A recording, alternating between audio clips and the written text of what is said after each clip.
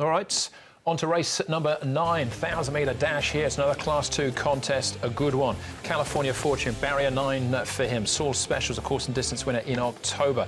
Bravo Watchman, he's 3 from 6 course and distance. Styling City goes into Class 2 for the first time. He's on a hat-trick for John Moore and Douglas White. Mr Lumiere up in class. Lean Perfection drops from the 1,400 down to the 1,000, but he's 1 from 1 over course and distance, and Fantastic 8 was runner-up behind Styling City 2 starts back.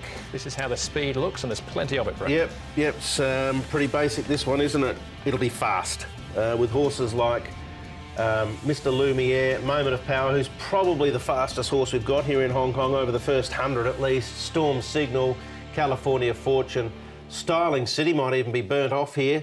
Saul Special, good pace. This one will sit behind him, though. There, as you mentioned, there's more pressure than one of my shirt buttons in this race. Bravo Watchman, he's under a good hold as he comes down. He's not being let go at all here. Styling City, he's just going to have to sit back and let this pace go, because if he gets involved in a speed battle, that'll be the end of him. But in saying that, he has led on his last couple of starts. You see he's even keen in his work there, really wants to get on with it. Does Styling City. And Lean Perfection, he's been working really well recently. Another one that could have the race run to suit, and he stretches out well once again here. So he'll be third up. He's not too far away either. All right, OK, yeah. It's easy to tell who can relate with Paul's comment. John Moore is where we're going to start here. He's got 2 in the race, Storm Signal and Styling City. John, Styling City, he loves the straight up to Class 2. How do you think he'll get on Sunday? Well, he trialled really well, and his work on Thursday morning was exceptional. He's a horse that thrives on work, because he can get a little on the, he doesn't look fat, but he can get a little fat on the fat side, and he can go, can have a blow. But that final workout on Thursday morning really topped him off. White was very, very happy with the work, and said that from gate 6 he's got the initial speed to get across and either be outside the leader or on the fence, and we know the force rail will be out. So I don't see any problems from gate 6, and I think he's the one to beat for sure. When you look at his last win, 2 horses in Class 3, 3-year-old with 133 pounds, not easy to do what he's been doing. No, because you look at the times, they were running like 56 3/4, and I think the time before he ran 56.4. So even though that weight difference, he can carry weight, and now he's dropping back, he's still going to run a pretty slick sort of time. And I get a lot of time for him, because people said, would you take him on or run him in the Griffin Classic or something like that? But I said, well, as races come along in the program, why don't we take them in turn? Stick to the 1,000. As we run out of program, then we can go on and put him over a little more ground and teach him to wait, because now he's just a speed horse, But Dougie and I will just have to work at it in the future and get him to relax and put him over more ground, where, I think he'll be very effective. So there's more upside there with him? Definitely. He's going to Class 1. Storm Signal, only won once, but he's super consistent, isn't he? Definitely. He's turned the corner this season, and as you said, been super consistent. Drawn poorly in gate 1. He'd probably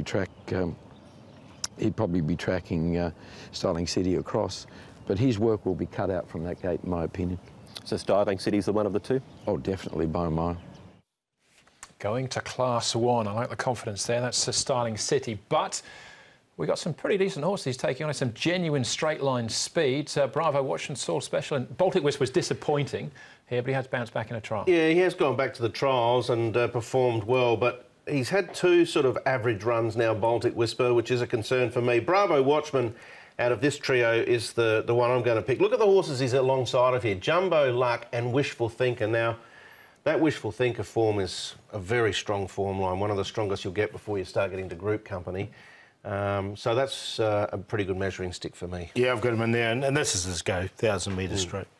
All right, Storm Signal, the other one of John Moore's runners here, along with California Fortune, Fantastic 8 and Elmer Baby round the turn.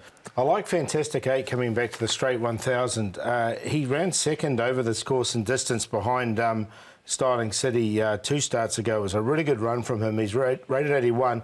I think he's really going to get the race run to suit. I'm going to make him the long shot in the meeting at 17-1 at the moment, because he's going to have the lightest weight and he might get the race run to suit, and I thought this run was pretty good as well.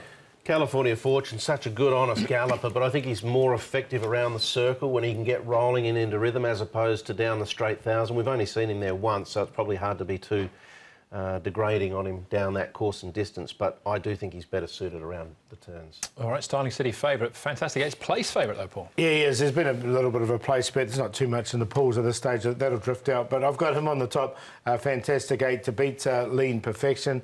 12 to beat 10. Styling City in there for 3rd and Bravo Watchman for 4th. So 12, 10, 6 and 4. And as we get more and more liquidity, as we will do in this particular race, we'll see Fantastic 8 drift out, I think.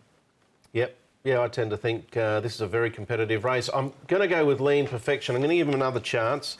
He's unbeaten course and distance. He was, for me, a surprise factor on the dirt first up, and then I thought he was a bit average behind world record, but it was that yielding, rainy sort of evening by the time we got to the last. So there's been 2 excuses. 3rd time, he's a very talented horse. Styling City, Bravo Watchman. I've got Baltic Whisper in for 4th, but I'm not convinced he's actually going that well this prep. But 10, 6, 4, 3, I'll be sort of looking at the betting around the race. And at the moment, if you get $10 about Bravo Watchman, that'd be what I'd step into. Yeah, we've all got the 4, 6, 10 in the numbers, but Styling City, I think, is a very exciting sprinting recruit here in Hong Kong. One more race to go then. Race number 10 plus all the best bets. That comes up next.